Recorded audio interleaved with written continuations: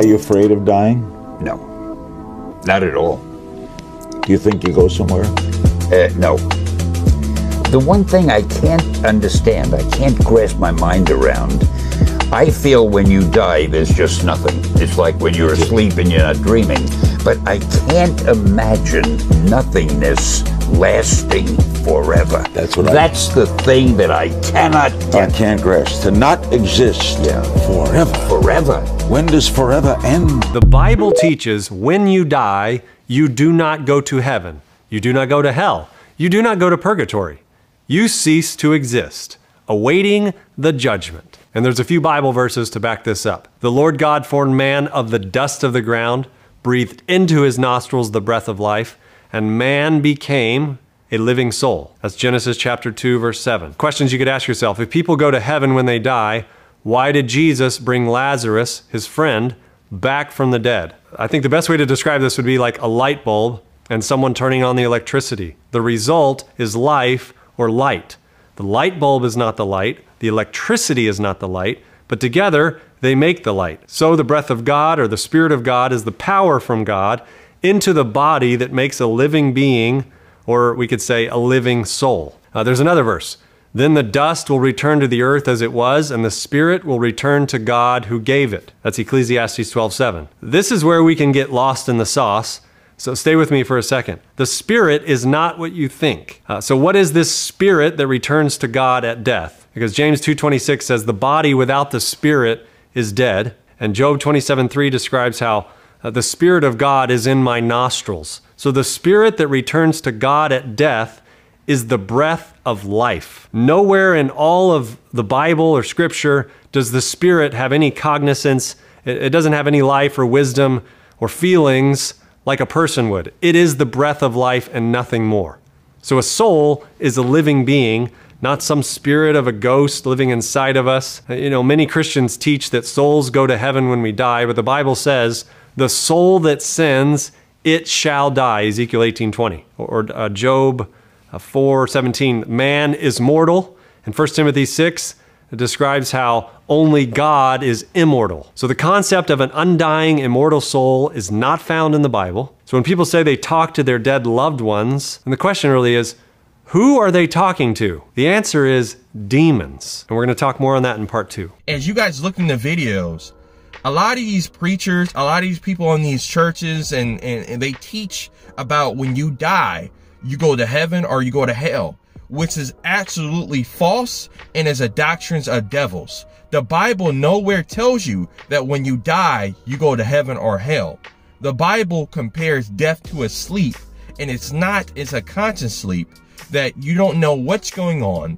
It is basically when you die, your breath goes back to God that gave it, and the grave is the resting place. Not you go to heaven or hell. And a lot of people get this context from to be absent from the body is to be present from the Lord. That has nothing to do with that what happens when you die. That has nothing to do with where you go exactly when you die. And we're going to prove that here. And the first thing we want to break this down is by looking at, number one, how do humans come into place in this planet? And we're going to start with the Genesis 2 verses 7.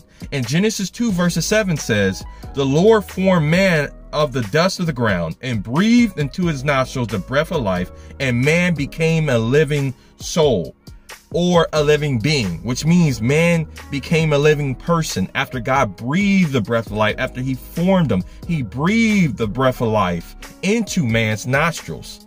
So what it's talking about is the elements God used to create man and how it formed. God didn't place a ghost inside of you. He didn't do that. You are a soul. You are a living being. You don't have something living inside of you. That is false in the doctrine of demons. And the devil's going to use this deception to deceive a lot of sincere Christians who might think, oh, my grandmother's up there in heaven, my father died in heaven, or my son, he was dealing with drugs and doing different things. Is he in hell, whatever? The answer is no. We need to look at the Bible, not by looking at opinion. That doesn't make any sense. And we're going to look at what happens when a person dies. The part that a lot of people confuse. Ecclesiastes 12 verse 7.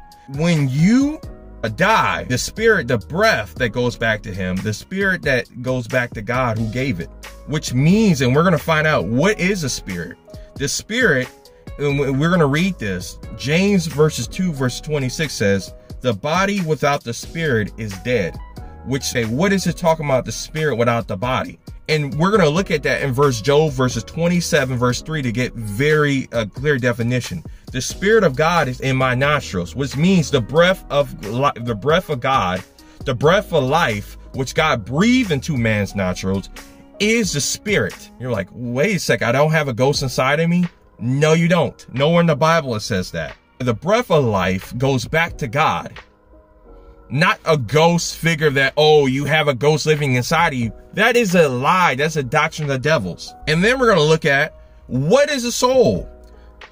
The Lord formed man out of the dust of the ground, breathed into his nostrils the breath of life, and man became a living soul. We already looked at the text, but let's go back over it to understand what a soul. A soul is a living being. A soul is a combination of two things, the body plus the breath. A soul cannot exist unless the body and the breath are combined. God's word teaches that we are souls, not that we have souls. We are the living beings. We don't have a living being inside of us. Again, we just learned the breath of life that is a spirit, not that we have a spirit. The breath of life in our nostrils is the spirit. So it's talking about the breath. The breath goes back to God who gave it.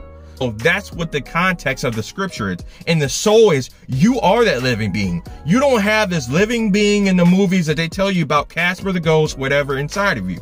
We discussed it. What happens to the soul? What do souls die? And the Bible says the soul that sinneth, it shall die. That is Ezekiel 18 verse 20. That's saying that when you sin, you are subject to death and you will die in this physical life. But if you live in Jesus Christ, you will gain eternal life and live with God forever. The Bible also says man is mortal, and that's Job verses 4 through 4, chapter 4, verse 17. Man is mortal. We don't have immortality. God only has, and we're looking at 1 Timothy 6, verse 15, 16. That God only has immortality, and that's what it says in those verses. Now we're going to look at, do good people go to heaven when they die? And we're going to take a look at John chapter 5, verse 28, verses 29. And the Bible says, all who are in the graves will hear his voice and come forth. The Bible says all who in the graves that are good will hear his voice and come forth. So why would Jesus come back if you're already in heaven? It makes no sense. Why would he come back? Oh, he's giving the old body and he's resurrecting you. He doesn't need the body. He can do whatever he wants, but he's coming back because you're down here in the graves. And this is Acts chapter 2, verses 29 through 34. David is both buried and his tomb is with us to this day. For David did not ascend to the heavens. So if King David's not in heaven right now, is your grandmother in heaven? Your father, your brother, your sister, your friends, or in hell? No, no, no, no. That is a false lie. And Job 17 verse 13, if I wait, the grave is mine house. People do not go to heaven when they die. They are asleep. That's when Jesus told Lazarus he is sleeping. And he told about the little girl that said she sleeps. And they were like confused of, what do you mean sleeping? Well, she's technically dead, but she's in a long rest. She's not in heaven. Lazarus wasn't in heaven. He didn't know nothing when he was resurrected. There's no account of that. So that can't be true what people are saying, because it makes no sense. Let the Bible interpret itself. Stop trying to put these wrong definitions, because guess what? If this doctrine's in the church and people believe that when you die, you're going to heaven or hell right now, then the devil can use that and deceive as many people as possible and can impersonate your dead loved ones. And we're going to look at how much does a person know when they die. In Ecclesiastes verses 9, verses 5, 6, and 10. And it says, the living know that they will die, but the dead know nothing. They have no more reward, for the memory of them is forgotten. Also their love, their hatred, their envy have now perished. Never more will they have shared anything underneath the sun. There is no work or device or knowledge or wisdom in the grave where you are going. That means when you die, there is absolutely nothing. You don't know nothing. You don't come back in this lifetime and haunt people. You have no knowledge of people even seeing you. Oh, the death is an unconscious sleep. It's like you be in a coma. You don't know what's going around you. You are dead. You are asleep. You're not alive. There is no you die and go to heaven or you go to hell. That became a doctrines of devils that came in the church based on the Roman Catholic Church teaching. Remember, Martin Luther, that was a Roman Catholic priest, and many other reformers, they understood the truth when they finally read the Bible and let the Bible tell itself that this was a doctrine of demons introduced to church.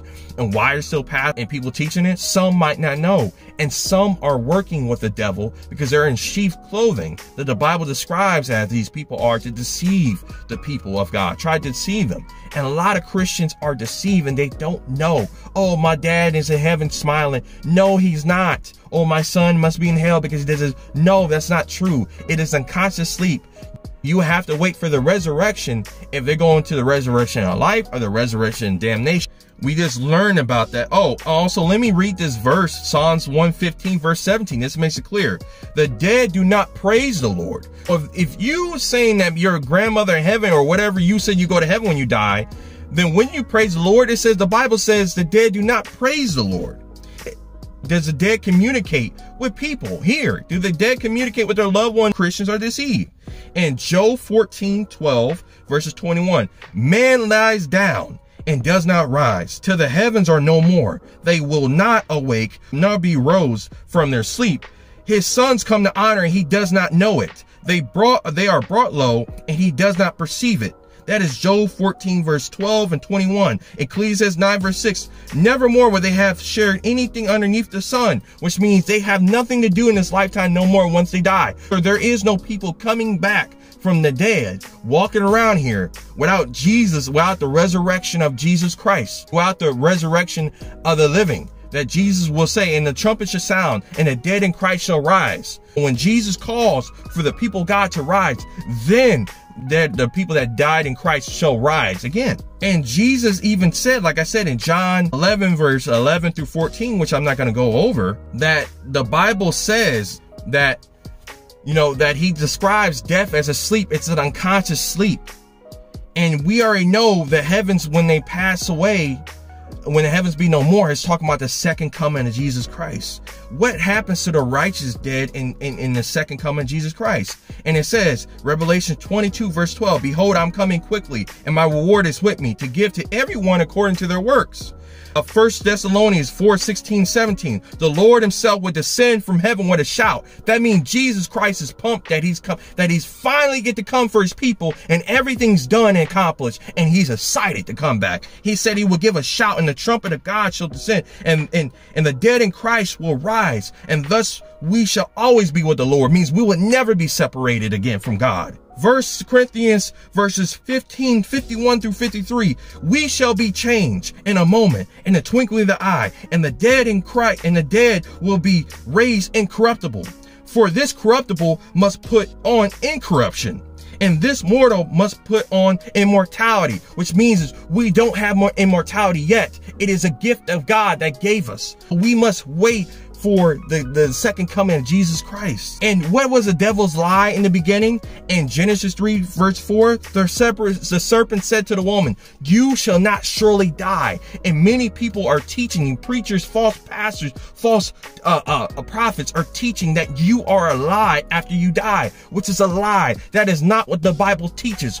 Wake up, my people. Come out of Babylon. That's what the Bible says. Why is this teaching important? Because the devil will use this teaching to deceive many people in the last days. Imagine Satan coming as Christ, as a false Messiah himself, the one world government, and he uses the demonic demons to impersonate your dead loved ones and say, hey, Johnny, Jesus come right now. He's here right now. Imagine that scene. He will do that in the last day, deceive. He will himself can turn into an angel of light.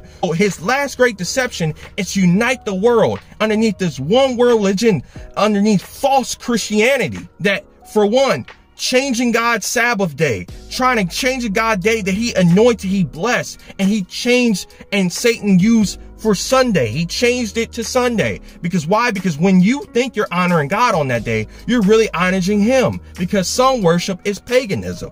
And then when you die, people are teaching that you go to heaven or hell. You are allowing Satan for spiritualism to come into effect. That's why spiritualism is present in movies, wizards, and all this type of stuff, magic that they're trying to get your kids indoctrinated with. You are falling into the same trap. Wake up, people. Wake up. Read your Bible. Read your Bible, because the word of God is very clear on the subject, and the devil's not playing checkers, he's playing chess. So if you're not deep rooted into the word of God, you will be deceived. And does the devil really work miracles? Revelation verse 16, verse 14, for they are spirits of devils working miracles. Matthew 24, verses 24, false Christs and false prophets will arise and show great signs and wonders to deceive, if possible, the elect. That means if you're not deeply worded in the truth of the word of God and you don't understand this, you will be deceived. Wake up and read the Bible. Why would God people not be deceived? They receive the word with all readiness and search the scriptures daily. Isaiah 8 verses 20. And they speak not according to his word, is because there is no light in them. Back in Moses' day, what did they do to the people that did witchcraft, all that stuff? It says in Leviticus chapter 20, verse 27, a man or woman who is a medium who has familiar spirits shall surely be put to death. They shall be stoned with stones, which means God is not playing with the subject, because the devil is using this deception to deceive many. And what's going to happen is when Jesus comes back, the dead in Christ shall rise, and they shall no more die, and you shall have eternal life. Well, I want you guys to understand this subject, because why it's very important, because the devil is going to use this subject to deceive many people. So I just want to say this. May God bless you and keep you. And may he open these truths up, because I am trying to do the best I can to share the truth. And don't just take what I say. Research the Bible yourself and comment for me. Even if you might disagree with what I'm saying, which is hard to believe, because the Bible is very clear that don't let your heart be hardened. Accept Jesus Christ, your Savior. Accept the truth of the Bible, and you will be saved. You will be okay. You guys have a blessed day. God bless you. You guys take care.